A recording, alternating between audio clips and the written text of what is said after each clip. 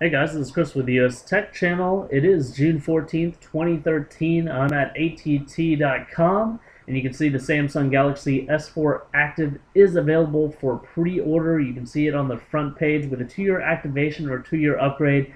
It's $199.99, which should be the same cost as the 16 gig model of the Samsung Galaxy S4, the original Galaxy S4. But there are some differences here, some additions, and what some people might think of as downgrades.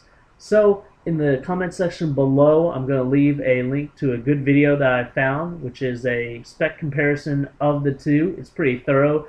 Goes through just about everything. You can see it's available in urban gray and also this other color, dive blue.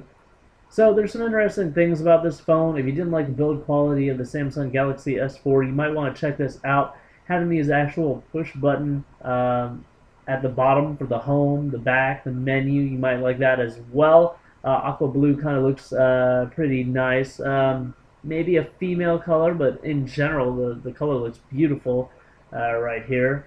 So for more information on that, also below, you can click and go directly to AT&T's site. If you notice, the LG Optimus G Pro is available for $99.99, a lot cheaper than it was when it was first released. A great phone. I do have it. I would love to pick up the Galaxy S4 Active, but right now, since I'm holding on to the Galaxy S4, it's just too much money to buy this phone off contract for me. So if you get it, leave a comment in the comment section below. Let us know how you're enjoying it.